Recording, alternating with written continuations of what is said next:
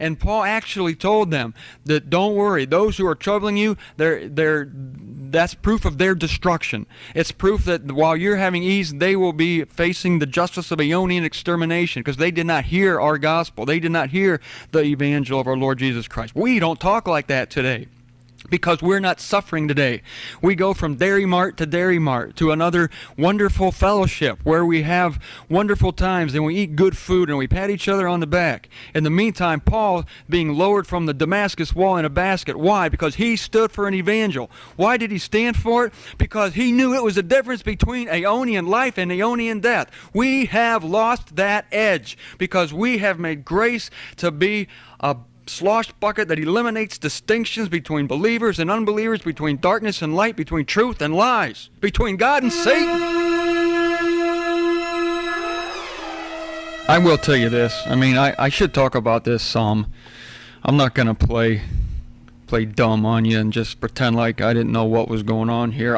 One of the reasons why, I should say the main reason why I was asked and it was requested of me not to teach on this topic at the following conference, the conference following Willard, was that it was going to make people uncomfortable. Some people were uncomfortable with this message. They didn't like hearing that Aeonian life hinged, relatively speaking, on belief, because that was not what they were taught. They were taught something different. They were taught that doctrine was not a matter of fellowship, and certainly it wasn't a matter of Aeonian life. Gosh, how could that be, though? I mean, that just, to hear myself saying that, I'm starting to wonder. Doctrine is not a matter of Aeonian life, but again, this is the mistake we've made with grace, of making it a wimpy grace, a weak grace. And I think one of the most startling aspects of this message is that grace turns more people from God than anything ever has. Don't blame grace. It's not grace's fault. It's the human that hates a gracious message. It's the human that is robbed of having to do something to please God. And that is such a startling thing. I asked this question later. It didn't get on the tape, but what is the one thing God did that turned more people away from the accomplishments of Jesus Christ than anything? What one thing did he bring? What one new thing did he do that turned the most people from a revelation of Jesus Christ? And somebody in the audience got it right. They said grace. And I said, you got that right. Grace does not mean numbers. In fact, it means the opposite. I was on 2 Thessalonians when I left you on the last tape, and let's go back there. I'll start reading that passage again. 2 Thessalonians chapter 1. Again, I say this is a parallel passage to Philippians. We ought to be thanking God concerning you for your endurance, your faith, and all your persecutions. 2 Thessalonians 1:5. And the afflictions with which you are bearing, a display of the just judging of God, to deem you worthy of the kingdom of God, for which you are suffering also, if so be that it is just of God to repay affliction to those afflicting you. That's just what he said to the Philippians, that those who were opposing the Philippians, that was proof of their destruction, of the destruction of the opposers. I'm back in 2 Thessalonians. Listen to this. To repay affliction to those afflicting you, and to you who are being afflicted, ease with us at the unveiling of the Lord Jesus Christ from heaven with his powerful messengers in flaming fire, dealing out vengeance to those who are not acquainted with God and those who are not obeying the evangel of our Lord Jesus Christ. This was Paul's evangel. It's called that elsewhere, the evangel of our Lord Jesus Christ. Not only this vengeance from heaven is not only dealt out to those who are not acquainted with God, but also, and those who are not obeying. That word simply means to hear and heed. Under hear, H-E-A-R, are the elements of the Greek, in the Greek.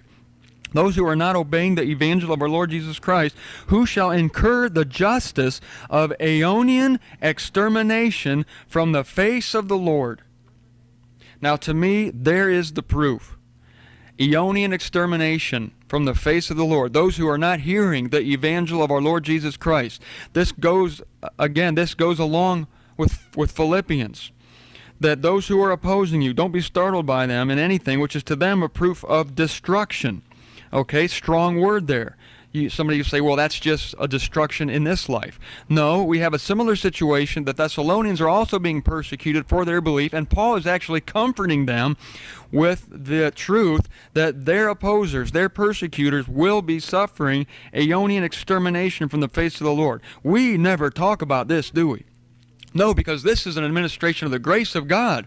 Have you ever comforted anybody with the fact that, oh, don't worry, those who are troubling you, they're going to be Aeonianly exterminated? No, we don't say that because we're too nice. But Paul didn't hesitate to say it. Why? Do you know why? Because we are not suffering today like the Thessalonians were suffering. These people were being killed, I believe, possibly, being beaten, being persecuted, terrible persecutions because they stood for the gospel. We aren't doing that. And Paul actually told them that don't worry, those who are troubling you, that's proof of their destruction. It's proof that while you're having ease, they will be facing the justice of Aeonian extermination because they did not hear our gospel. They did not hear the evangel of our Lord Jesus Christ. We don't talk like that today, because we're not suffering today. We go from Dairy Mart to another wonderful fellowship where we have wonderful times and we eat good food and we pat each other on the back. In the meantime, Paul being lowered from the Damascus wall in a basket. Why? Because he stood for an evangel. Why did he stand for it? Because he knew it was the difference between Aeonian life and Aeonian death. We have lost that edge because we have made grace to be a slosh bucket that eliminates distinctions between believers and unbelievers, between darkness and light, between truth and lies, between God and Satan.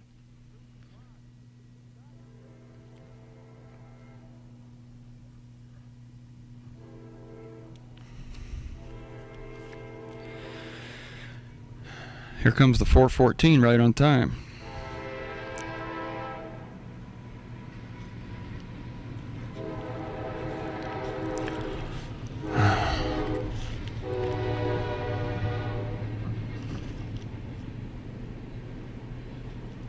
Second Corinthians 4:3.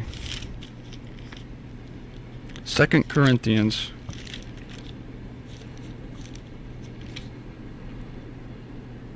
4:3. Now if our evangel is covered also, it is covered in those who are perishing, in whom the God of this eon blinds the apprehensions of the unbelieving, so that the illumination of the evangel of the glory of Christ, same evangel he's talking about in Thessalonians, same evangel he's talking about in Philippians, that the evangel of the glory of Christ, who is the image of the invisible God, does not irradiate them.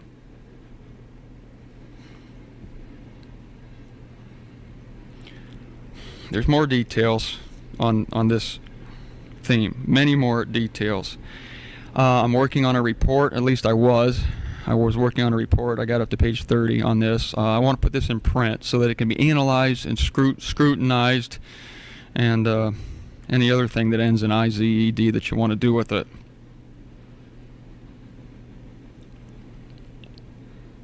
I think I'm going to include some, you got some visual things coming up here on this tape, things I do on the board that I want you to appreciate, so I'm including a piece of paper, at least this is my intention, with this tape so that you can see that for yourself. Okay? No extra charge. We need to talk about this. This has to come up. So what if people are uncomfortable with this? Does that mean we can't talk about it? If it's scriptural, we need to talk about it. If this is a so-called gray area, then we need to talk about it. And there are others who agree with me, mature people, teachers, who say, yes, this is something we need to discuss. I think it's a vital moment. Okay, you're going back to the conference, and I will talk to you at the end, briefly. Thank you. Mainly right down here on the floor between, let's see, my first period of meditation was between 12:30 a.m. and 1:30. I laid here in my sleeping bag.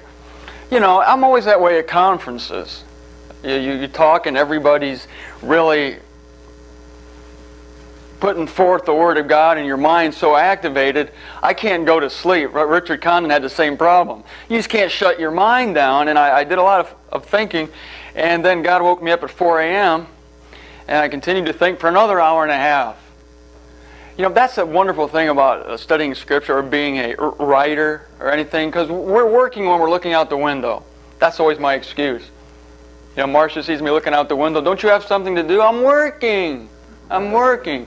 Because every moment of meditation, every moment where we can withdraw in quietness and think is a moment of progress. A moment of progress. To bring Jim and Alma and Mike and Shirley up to speed here, last night I was speaking on what I believe to be the very deceptive doctrine of free will. And I think there was some misunderstanding about something I was saying, and God gave me a picture that I hope will help clarify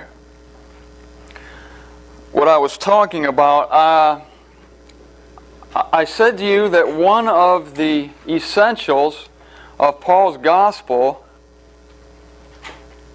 is that Christ died for our sins. And I suggested to you, and I think this is true, that the doctrine of free will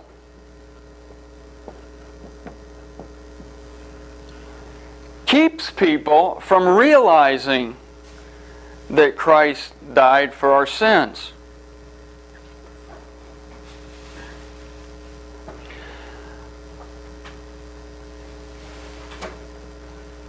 And I think many here were assuming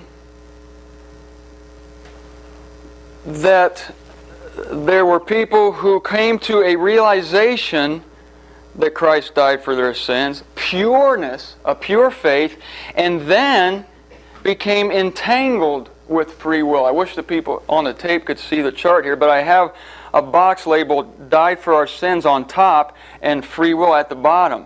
Because what I was telling you last night was that if someone comes to God or attempts to through this doctrine of free will, coming up from the bottom here, they will never get here. They will never arrive here, because the doctrine of free will, as I said last night, begins with the premise that your sins still remain.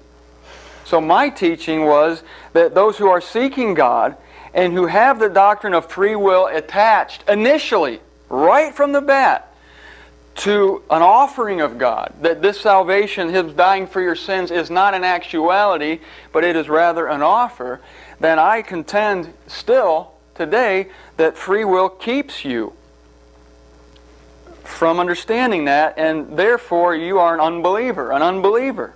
I know that seems to be a hard and radical saying, but I still say that one who has never come to understand the death of Christ for their sins, even though they might be in a religious realm, even though they might be going to church, I'm saying that they still have not come to a realization of this vital truth because of this doctrine. And I'm making a big deal of it because I think that we have downplayed the deviousness of it and the harm it has wrought. Now, I think many of you, some of you who were objecting to what I was saying last night, were already assuming that at one time this person had begun. In other words, they came down from on top here, came through a pure realization that Christ died for their sins. They've already been established that. I mean, this is rare. If this happens, it's very rare. Because I say free will is so permeated into the theological realm that most people come by believing they chose Christ. And they never do get to this pure understanding. But I agree with you that if someone comes through that pure understanding, that's saving faith. Yes, that is saving faith. And then if they get entangled in free will, then free will merely becomes a fog. They do become confused. But you see the big difference, I hope, between coming this way, you touch the essence, God gives you the saving faith, and then you become confused. You're still saved, of course, because once saved, always saved. But isn't that a big difference between coming this way? And I believe most have come to Christ through the filter of free will. Free will has become an attachment to the gospel. As Gene had a good, we were talking with this, and Gene said it's like an attachment. It's like something added to something that's true, and it changes the whole tenor of it. It's no longer the pure gospel. It's something added to the gospel. A good analogy, at least an analogy I think might be helpful, is this. If you start pure, like the Galatians, what did Paul say about the Galatians? He said, you began well. What hindered you? They had started well, and Paul was adjusting them. In that case, free will, if they had come to, and it wasn't free will with their case, in their case it was the circumcision and bringing elements of the law into their faith. But then it was a matter of adjustment. Because Paul said they had begun well. And it's a rare thing if God can actually speak to you in your heart apart from the falseness. That's why I'm zealous to expose this falseness, because I think it is keeping a vast number of people from even beginning to see a pure evangel, a pure word of Christ, that it's completely Jesus' work. My analogy would be this. If you begin believing that Jesus died for your sin, it's like being given a chunk of gold. It's a chunk of gold. Now, you treasure this in your heart, and Tony has shared this story with us, and I think it's a good one. He's going back to that hill, Tony. That's what reminded me of this. When you were on that hill, I think when you first began to be moved about God and the things of God, you knew that you were nothing and He was everything. God revealed that to you on that hill, I believe, one day. And you were handed a chunk of gold. So let's say someone is handed this chunk of gold, but their friend says, okay, now you have to go to church. So they go to church and they begin to learn of these other doctrines. So that chunk of gold is now spray painted black. It's still a chunk of gold. You still have it. I acknowledge that. And maybe I didn't make that clear yesterday. I acknowledge that a pure faith is a simple faith, is a faith given by God. I acknowledge that. And that if this is the case, if you've come from the top down, then these false doctrines or these bad teachings merely become black spray paint on your gold chunk. Now, what I was telling you last night was that I think many people, thanks to religion, come from the bottom up. There are a lot of people, well, God is locked up altogether in stubbornness. So our heart is deceitfully wicked. We are a proud people. And free will accommodates that pride. Free will accommodates human pride. It allows the human to be proud while at the same time put a little tin halo over your head. It makes you look like you're good. In this case, you have a black rock that is spray painted gold.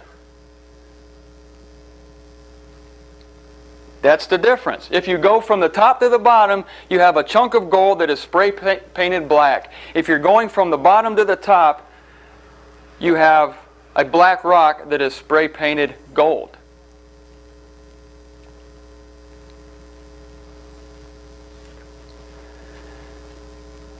In one case, you really do rely on Christ totally for your salvation, but you merely think you believe in free will.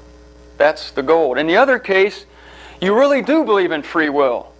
It satisfies your pride, but you think you're trusting Christ. And you say, boy, what a mess then. People are coming and going. How do we know? How do we know? Are we supposed to know? Is it our business to know who is who? You know, it is, and there's a way to find out. This is what you do. You rub. You rub.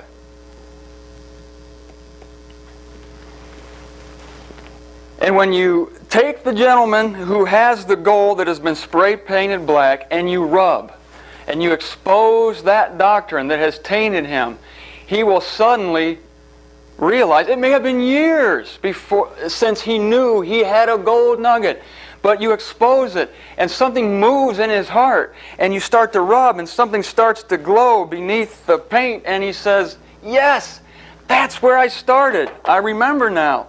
And you bring a remembrance to him.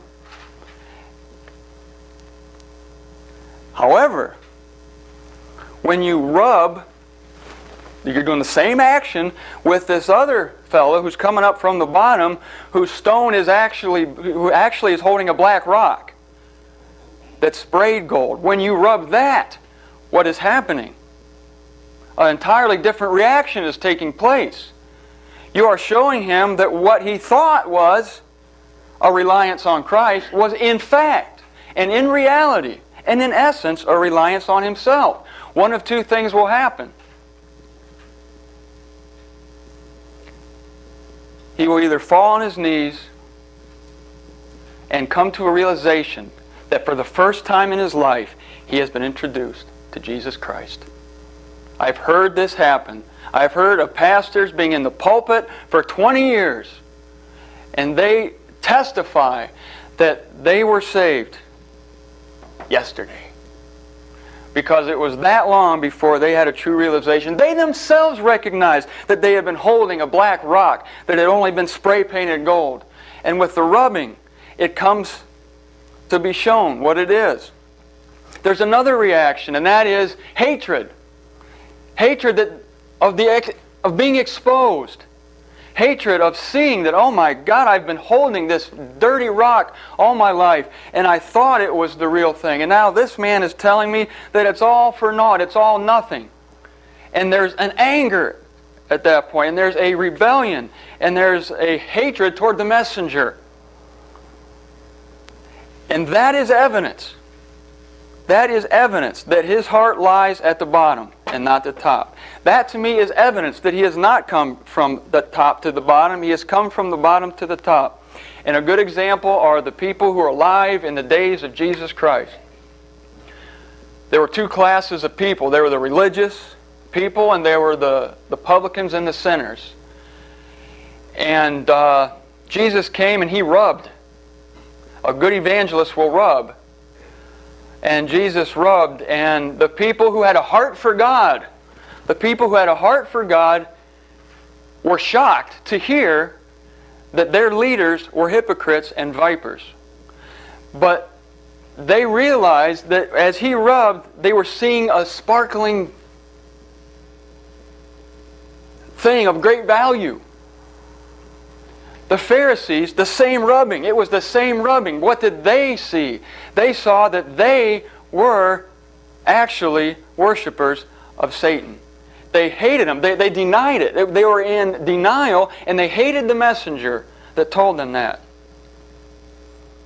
But the chips will fall. The chips will fall. You know, we have some wild cats that come to our farm once in a while. We have cats that we love and that live there, and they wander around. Sometimes wild cats get into, and sometimes they're all eating at a common bowl. Do you know how to tell who the wild cats are from our cats? Go out there and say, "Hey!" And the wild cats take off. But the ones we know, the ones that know our voice, they look at, hey, there's that idiot owner again. There's that guy. If you want to find out where people lay, just set off a bomb in the near vicinity. That's what Jesus did. Jesus set off a bomb in the vicinity. And suddenly it polarized people. Either you hated it or you loved it. That's my message. I'm trying to get through the gray. I'm trying to cut through the gray, because Paul tells us what part has a believer with an unbeliever. Paul says, do not be yoked with unbelievers. But Paul, how can I tell who's an unbeliever and a believer? Well, Paul says, I got a good way to tell. What I do is go into the synagogues and I preach the truth. When they throw rocks at me, I figure they're unbelievers. That's easy. It's not that hard. This isn't a science. Paul was on Athens, on Mars Hill, and he was speaking to the Athenians, and after he gave his testimony, it says some of them jeered. Boo! Get out of here! Others said, we'll talk to you next week about this. Stop back. Others followed Paul and said, we believe what you're talking about. This is not rocket science. Paul could determine from this that I bet you the people who jeered are not believers. I'm not sure about those who put me off. They might be, they might not be. I'm not going to make any hasty decisions about them. But these people that have come to me, I have fellowship with them.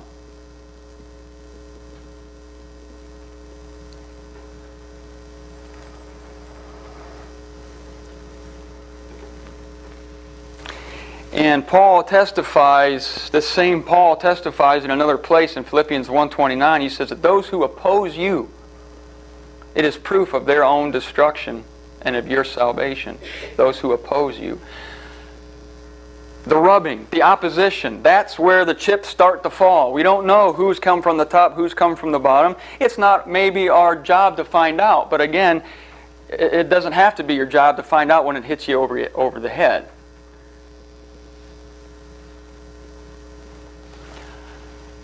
I had to ask myself as I was lying on the floor here trying to sleep last night, why did I embark on this study in the first place? Why am I looking for these distinctions? Why am I trying to find who is a believer and who is an unbeliever?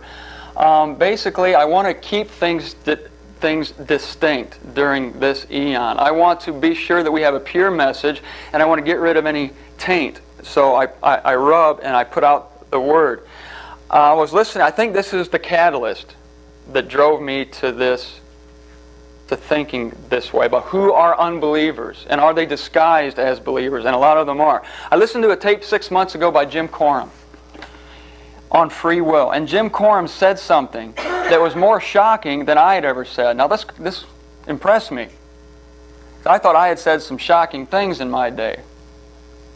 I suppose in my soulish side, I like that. I take pride in that I say shocking things. But this was nothing compared to what Jim Coram said on this tape. He said, and it stunned me, that free will is humanism disguised.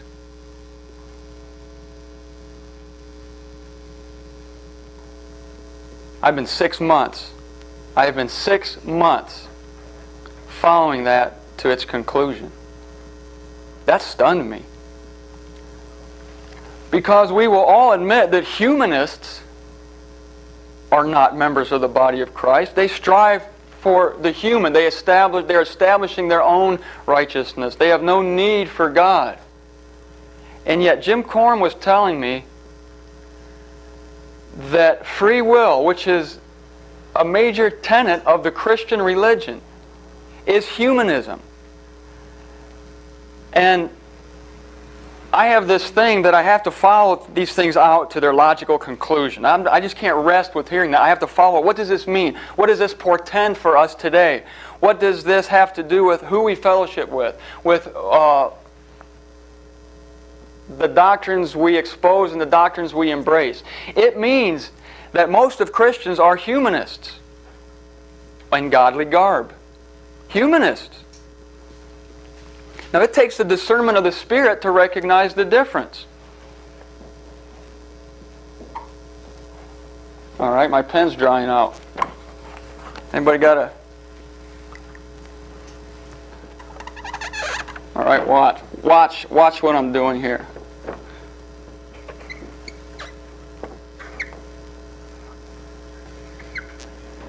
I'll do the best I can with this pen that's failing me.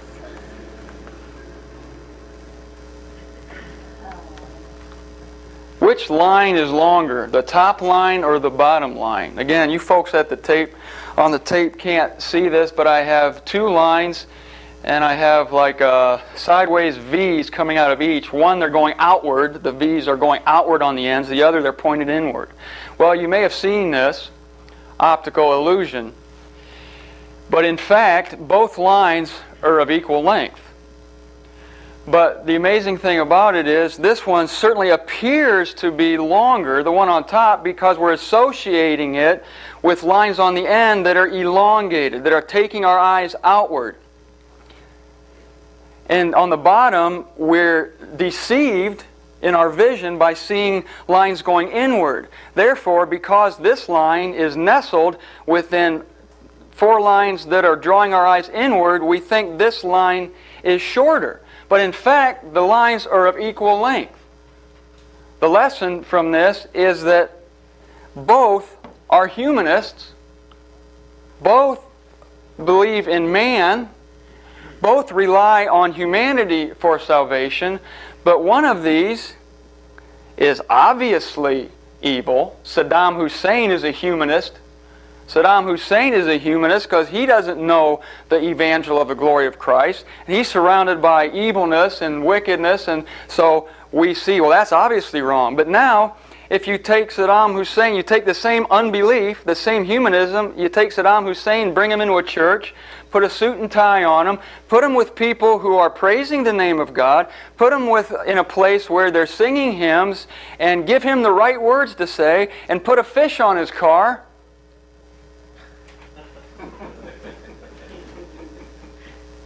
And if you're not paying attention, you're going to think he's a believer.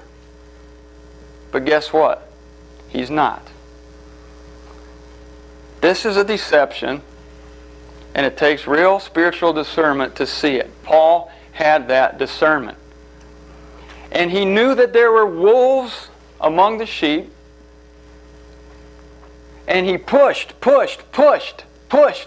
for separation between what was right and what was wrong, between what was true about God and what was false about God, between what was the evangel and what was not the evangel. And Paul had spiritual vision like X-ray.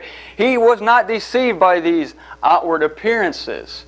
He did not see people just because they were hanging around the Corinthians, that they were among the Corinthians, that they were with his message. He knew that they were antagonists to his message. And he very flatly and straightforwardly says, I want you to shun those who have a form of devoutness yet deny the power. I would like to mention one other thing. Dean made a point last night at the close of my talk. I shared with you the tract, Salvation Plain and Simple, and I told how the man in the tract is very tricky. He says, there's nothing we can do to be saved, but you must trust in Jesus. And I was saying, well, you must not do what this man said. So Dean said, well, you're saying the same thing as he is. You're saying you must not do what he's doing. He's saying you must not do this. And you're, it seems, putting another stipulation on that you must not believe what this man is saying. And I had to think about that one. No wonder I couldn't get to sleep, huh?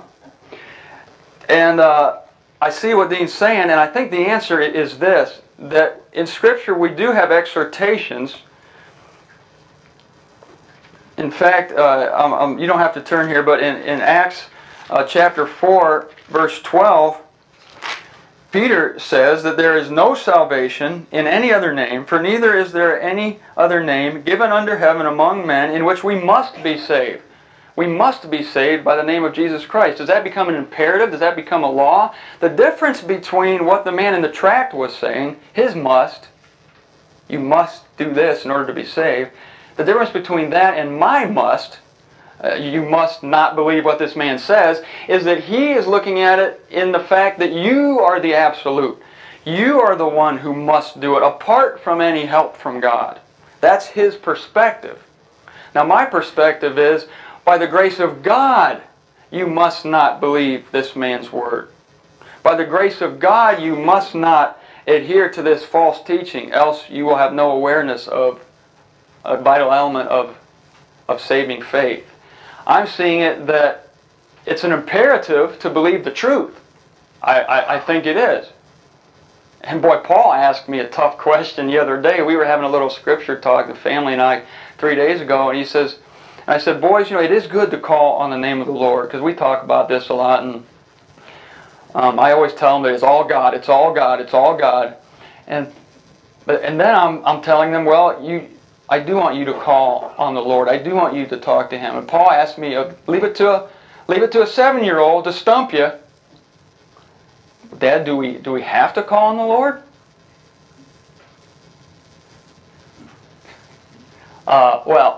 And Marcia looked at me like, well, Mr. Genius.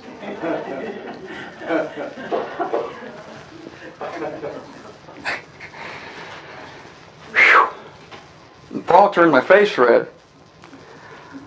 Well, you do, but you don't. How's that, Paul? Does that make sense? Yes, we do. We must.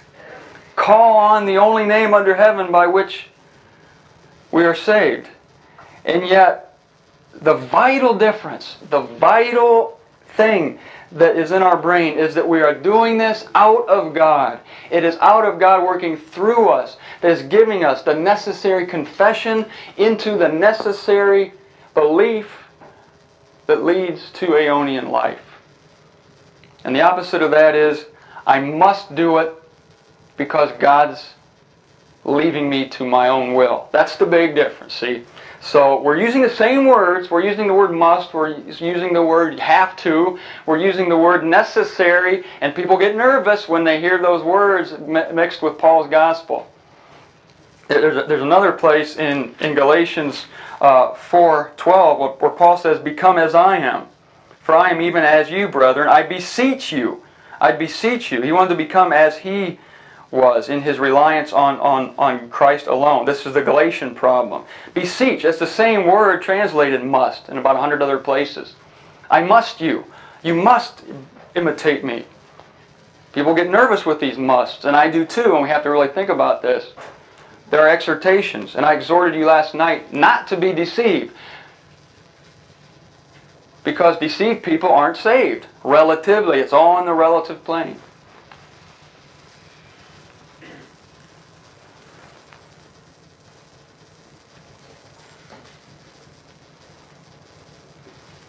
I hope that helps a little on that.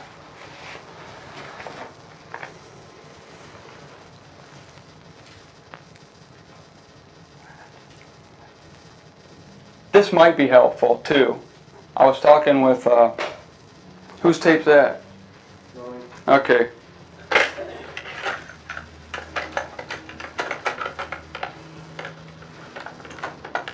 Hello. Okay, there it is. I was talking with Richard Condon, and we were talking about another critical element of the evangel, which is the resurrection of Jesus Christ. Obviously, foundational. Richard and I were talking. I said, Rich, what if a person came in today with a t-shirt that says, Jesus is dead? What would we think? Are they saved? Are they part of our fellowship? Has God given them belief for Aeonian life?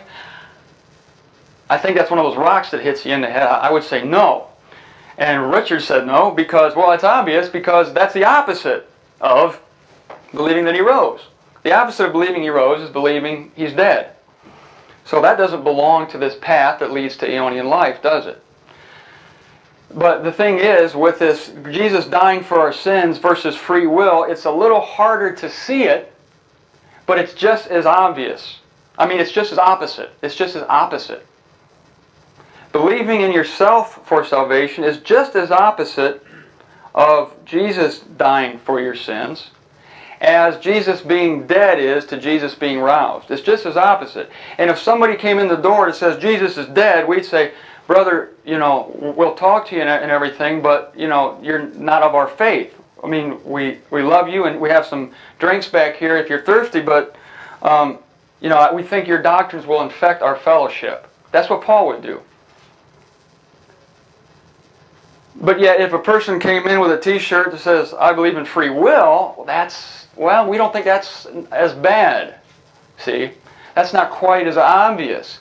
But to me, what he's saying is, I believe I'm a humanist. He might as well, to me, to my vision, he has a t-shirt that says, I am a humanist.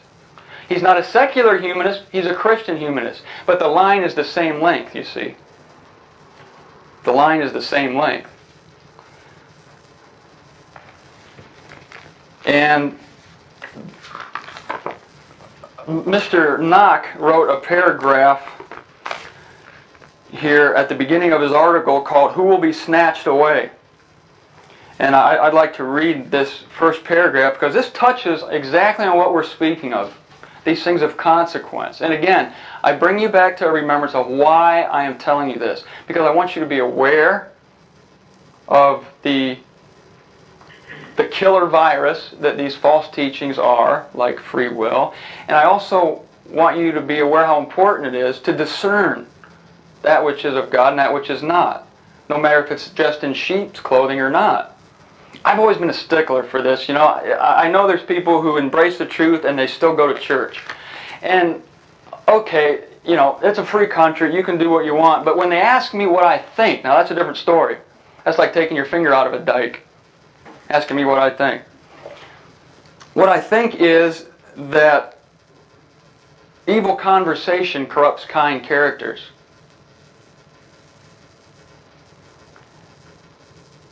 When I joined the Postal Service, I was a good boy. Okay? I wasn't the rat fink that I am today. And I went into the post office, and there's some rough dudes working there. Rough dudes. But I was a good boy, and I was going to go in there and be the godly influence in the post office and change them all to Christ. Well, guess what? I came out of the post office using so many four-letter words as a general part of my day that I ended up fitting right in with them. Well, what a surprise. Didn't Paul say that would happen? When you put the good apple into the rotten bunch, the good apple doesn't turn the rotten bunch all into good apples. In fact, the rotten apples corrupt the good apple. Paul was aware of this. That's why he says in 2 Corinthians chapter 6, what fellowship does darkness have with light? Don't be yoked with unbelievers. But Paul, I can't tell who's an unbeliever or not. Well, wait first, see if they throw rocks. Set a bomb in the vicinity. Tell them the truth. Then you'll find out who are believers and unbelievers. Tell them the truth. Tell them the truth. You know, so a lot of people say, I love the truth. Well, I'm getting on so many different trains. A lot of people will say, well, I love the truth. I love the truth. James Huff, do you have a sister? You have a sister? Three sisters? Okay. I tell James Huff, James, I just love your sisters. I love your sisters. I really do. But then James's sisters come over to my house. And I open the door and say, what are you people doing here? Get out of here. We're James Huff's sisters. I know, I don't want you in my house. Get away. Get out of here. Actions speak louder than words, which is based on a scriptural verse. Namely, Paul says there are many who are avowing an acquaintance with God who deny that acquaintance by their acts. I think that's in Titus. Maybe not. Read the whole New Testament, you'll find it. There are many who profess an acquaintance with God that don't have it. Likewise, there are many who say, we love truth, we love truth. And I believe personally that there are going to be many people at the great white throne. The great white throne now, not the dais, the great white throne, who will say, but God, we loved the truth. And God, who examines the hearts, will say, roll the tape. Of course, not really, but I'm putting this as an example. And they will see those times in their lives where the truth came. The truth came in the form of you or you sharing it. And it was rejected. It was opposed. It was hated. Actions speak louder than words. And Paul, a couple places in Scripture that I won't get into, a couple places in Scripture, Paul said that their opposition of you is proof of their destruction. Again, that's the rubbing that exposes what you're holding in your hand. Okay? That's the rubbing, the opposition, the bomb, the truth, the hey. It'll shake them loose every time, and they'll start to polarize. And then you'll see who are believers and unbelievers. And it's important to know, because again, as going back to my analogy from the post office, it infects you. And that's why I warn people who continue to go to an Orthodox assembly that it's not a good thing. It's a good thing to fellowship, but why don't you join the Elks Club or something? You know, why don't you join a bowling league with some people? Then you're not being infected by this false teaching. I do say infected. Paul compared one teaching to gangrene. Remember Hymenaeus and Philetus, who swerved as to the truth? Paul says their word will spread like gangrene. Okay? And Paul said that those of the circumcision should be gagged. That's hard. The apostle of grace said this. They ought to be gagged because they are subverting whole households. You know, the Galatians started to go bad, and I don't think it took many circumcisionists to do it. It might have only taken one. It might have only taken one troublemaker to drop a little hint to the Galatian church. Saved by total grace? Well, you got to add this. All it took. A little leaven leavens the whole lump. I know that's in the circumcision, but it comes through in Paul's gospel with Paul's care in distinguishing things that differ. So I counsel people and I say, don't listen. And listen to this. A brother recently told me, he really didn't believe what I was telling him. He continued to go to church and things and continued to hear evil tidings, evil conversations, lies about God, and he said it began to affect me. I began to lose my peace. It was happening very slowly. I thought I could withstand it. See, we're not playing games. We're not playing games with the sovereignties and authorities and world mights of this present darkness. We think we can play games. We think we can go in and it doesn't really matter if these false teachings are around. We're bigger than that. We're not. We are not. And I told you last night how powerful the adversary is and how deceptive and how alluring. The Galatians, who bewitched you. Bewitched. That's very strong. They were mesmerized, just like Satan mesmerized Eve. The question is, does it happen from the top down or from the bottom up? That's the big difference. If it happens from the bottom up, I'm sorry, but it's keeping them from salvation. If it happens from the top down, it's not. It's something that needs to be adjusted. But if it happens from the bottom up, as is the case in many cases, I think in the majority, then we need to come down hard on the false teachings. Not the people, the teachings. And the brother testified. And I think, Tony, I think you had an experience like this on the internet. Didn't it wear you down after a while? To be constantly in the barrage of wanting to testify to the truth. And yet the opposition comes. And the opposition comes. And you start to answer everything. And you want to defend the faith. But after a while, it's like you banged your head against the wall. And I think you got physically sick for a while, didn't you, Tony? There comes a time for separation. This is why I disagree with Mr. Knock when he says that doctrine should not be a basis for fellowship.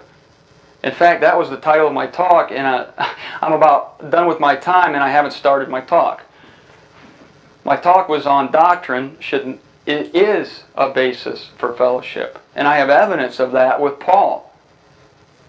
I'm not sure what time I started, but I know it's getting close to lunch. That was the beginning of my talk. I haven't gotten there yet, but I'm not going to subject you to that now. But I disagree with him. And again, Mr. Knock, I love the man. I owe him so much, from my understanding, to him. And yet I think that as every one of us have our chinks in the armor, every one of us, myself included, everybody here, Mr. Knock had a chink in his armor.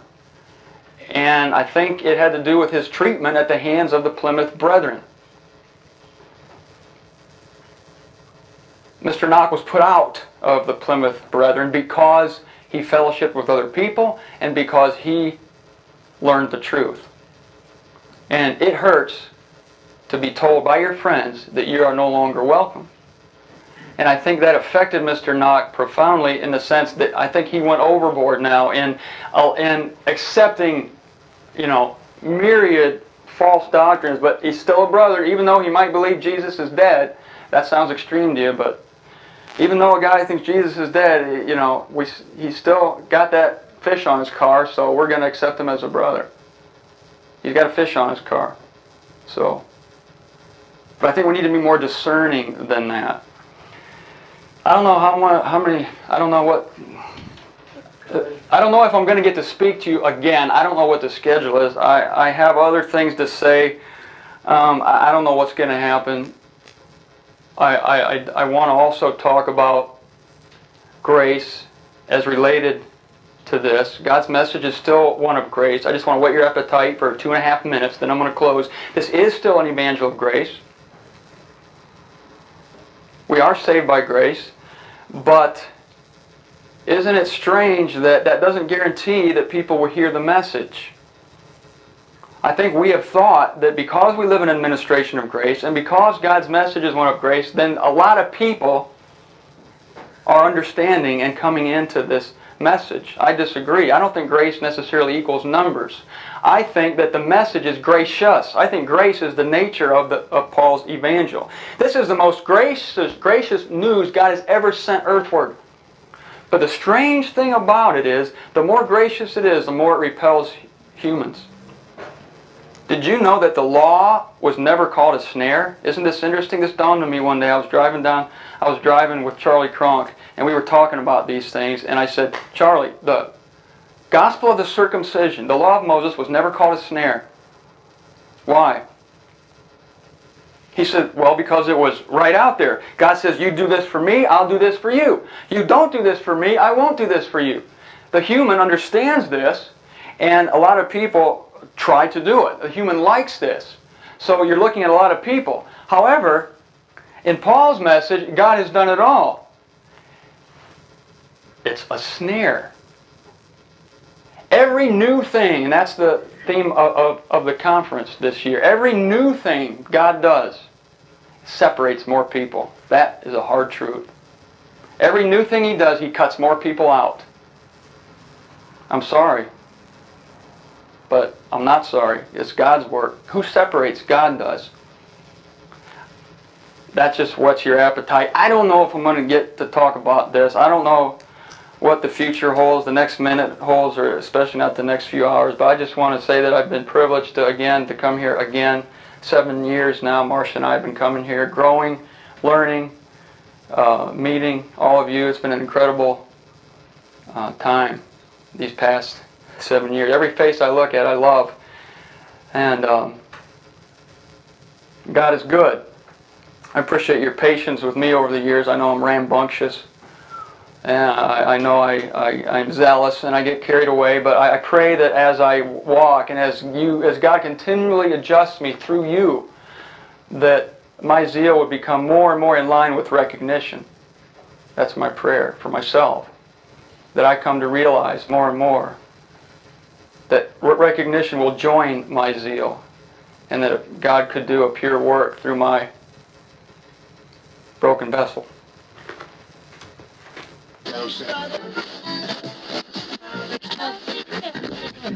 No consent for the death, yet consent required for the salvation, for the grace, for the life? No. We are condemned and redeemed without our consent. Then what is belief, you may ask? Why do we believe then? Before we can believe anything, there has to be something to believe. I'm giving you a gospel that salvation comes apart from you, and it comes by the work of one man, Jesus Christ, who undid the work of Adam. Now there's something to believe. You might believe it and you might not. Even if you don't believe it, it still applies to you, and you will spend eternity with God because of what Jesus Christ did.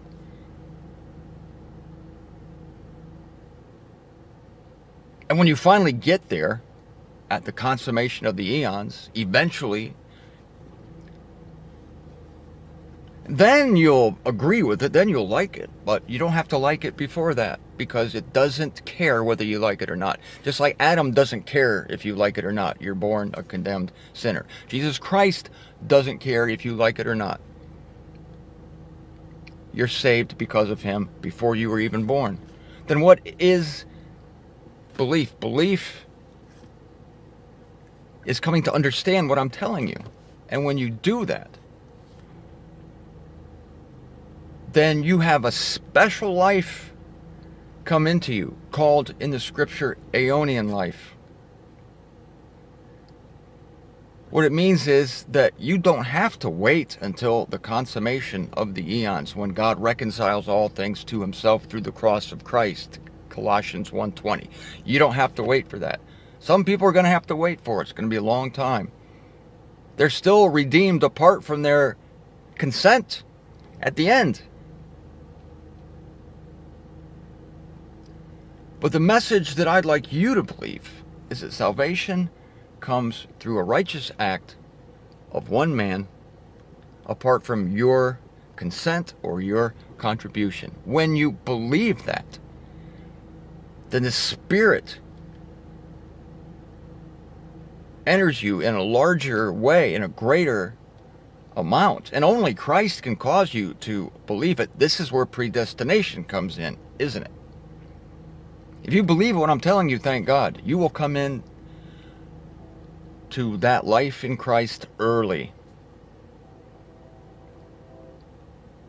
Others will have to wait. I want you to come in early. I want you to believe the truth.